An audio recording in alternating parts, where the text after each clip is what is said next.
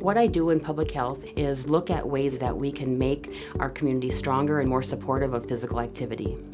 5 years ago in our community, we had a series of meetings to talk about the term complete streets and how it would be applied to downtown Alexandria. We call this the Broadway Project. We look at all users who are going to use that particular roadway. We're designing it to take all of them into account.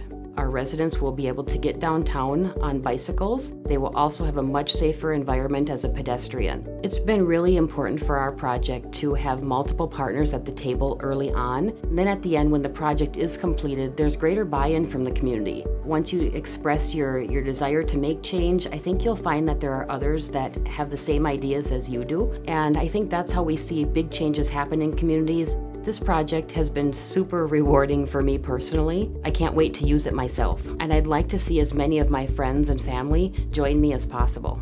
I'm Jessica Peterson, and I want to make Alexandria a great place to walk and bike.